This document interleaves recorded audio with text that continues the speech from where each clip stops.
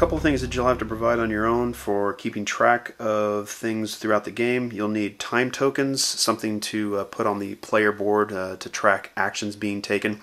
Need about 7 of those per player. You'll need a favor token per player. You'll need chore tokens, something to keep track of the threshold number to complete chore cards.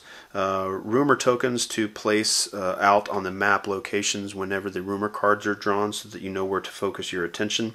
Also get some exploration tokens to show that whenever the area has been explored or you've taken an action that shows the contents of a rumor card, or know that a area that is more restricted, which is the orange circles around the spaces when those have been completed.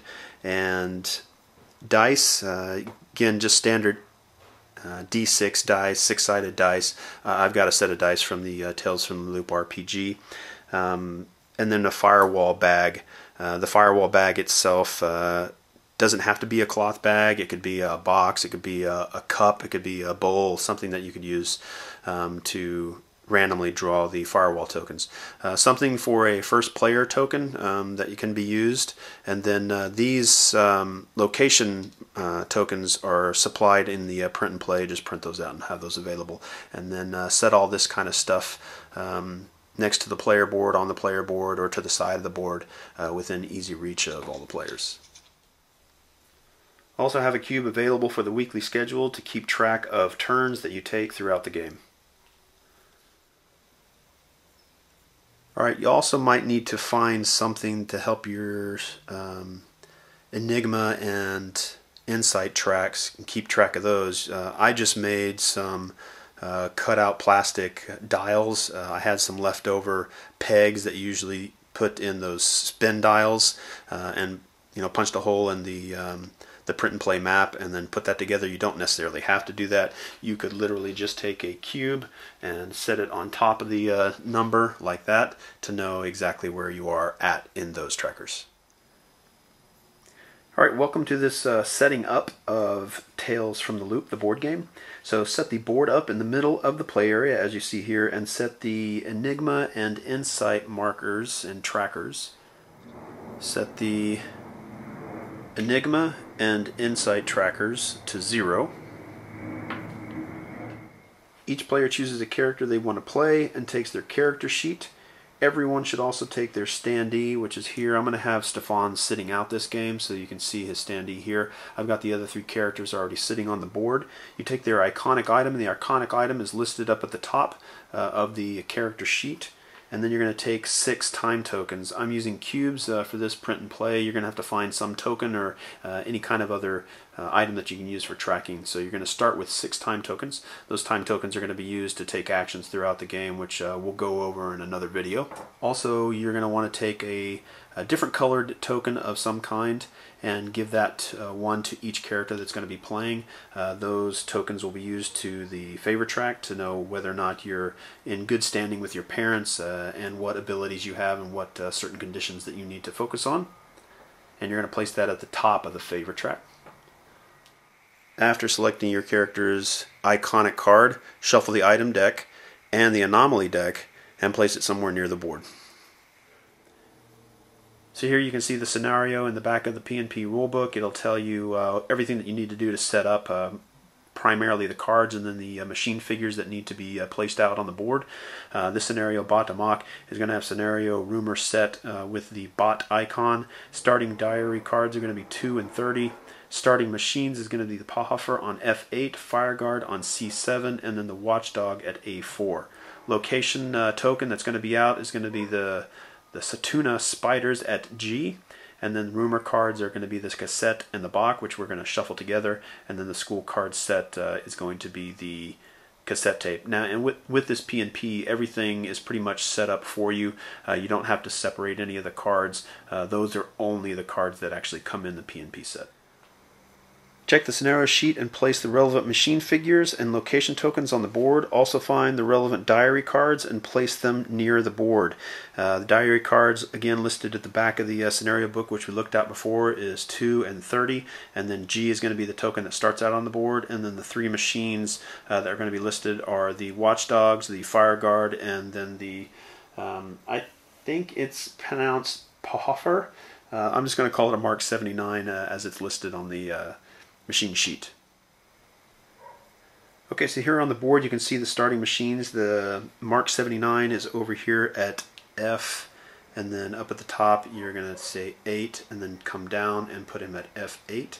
And then you're going to have the Fire Guard over at C and then over to 7, C7, and then A4. Actually, I think I put him at A5, so we'll just move this guy over to A4. Alright, so now he's over at A4.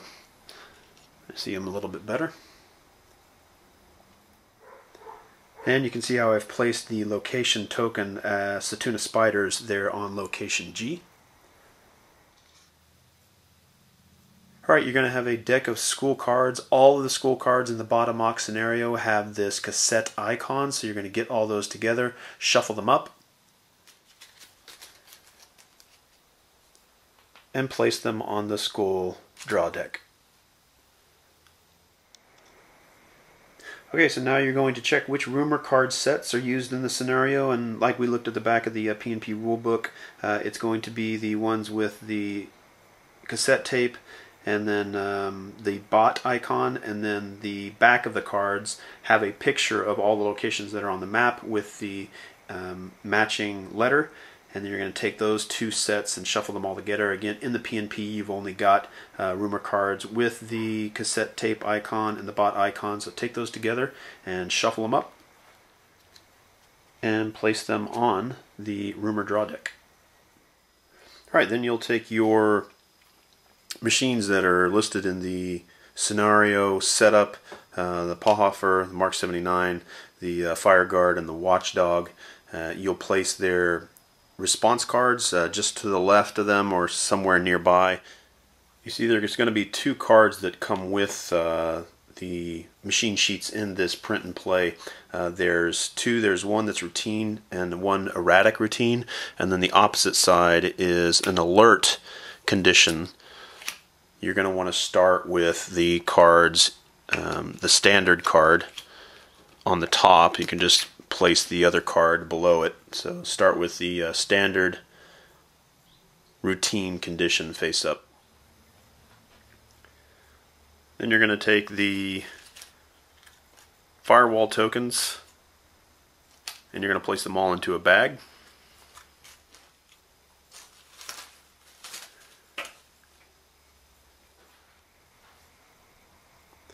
Alright, so one at a time you're going to draw from a shuffled deck of rumor cards and place it on the rumor track, starting from the left side and filling up to space number 4.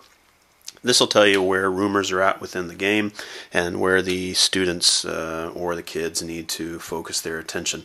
And then you can take some tokens that you have lying around the house and just label those locations with something that indicates where players need to focus their attention.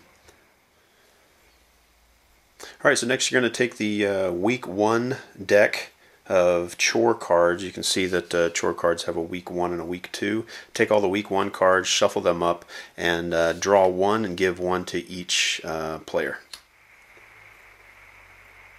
So now that each character has a chore card, make sure you read those and understand what it is that you can be focusing on. They're almost side missions in a way, and you can also see at the top right corner to make sure that you've got the right card. There's a number 1 at the top right corner to show you're in a week 1 chore. Alright, and then take something similar to what you've used for time tokens or a different type of cube. In this case I've just used a larger square wooden cube, and then place that on Monday of the first week. This will keep track of your turns throughout your play. Head on over to your diary cards that were indicated for setup in the scenario at the back of the PNP, and then read those individual flavor texts and also certain conditions throughout the game, and then what the characters need to initially be focusing on. And finally, you're going to place all your character standees on space M where the school is at and begin the school phase. Alright, thanks for watching the video. I hope this helped your setup. Please check the description below for links to other videos on rules and components, etc. If you have questions, please leave those in the comment section below. I'm active in the comment section for the Kickstarter while it's live, and I'll be active in answering questions after the Kickstarter is completed. Thanks for watching, and share your experiences, and stay in the loop.